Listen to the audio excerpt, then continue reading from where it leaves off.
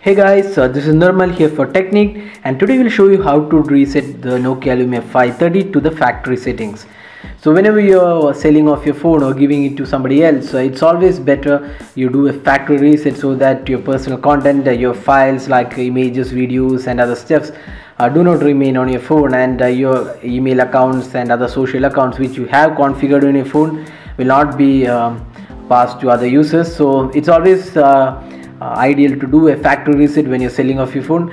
You can also do a factory reset if you feel that the phone is not performing really well and you're experiencing lags or issues with the phone. So that condition also can arise, and you can do a factory reset to solve that issues.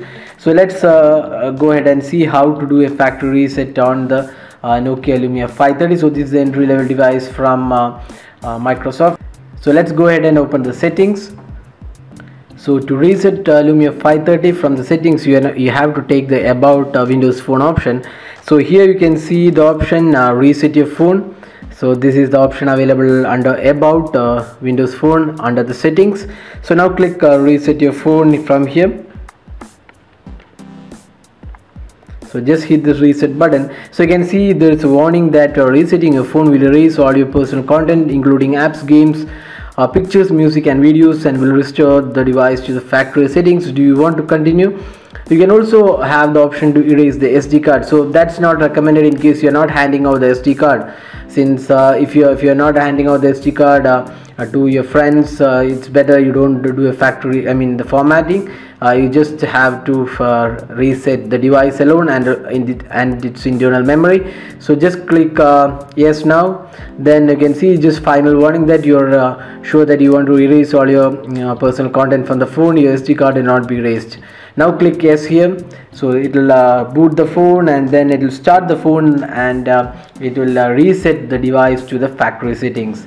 So once this is done, your Lumia 530 will be as good as when you purchased it in the first instance. So that's how the factory reset works. So this is useful if you're selling off your device, or you feel your device is not performing really good. So now it's performing the factory reset.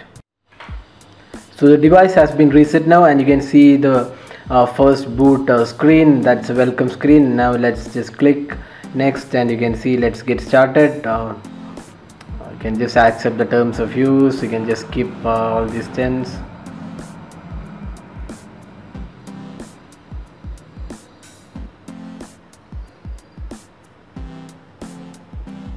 So now it will just set up your apps, and then you can start using your phone. So that's how you reset the Nokia Lumia 530 to the factory settings.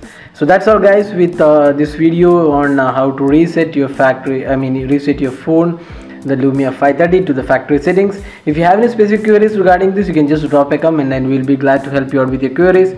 If you like this video, do hit the like button, subscribe to YouTube channel for more updates, and thanks for watching this video.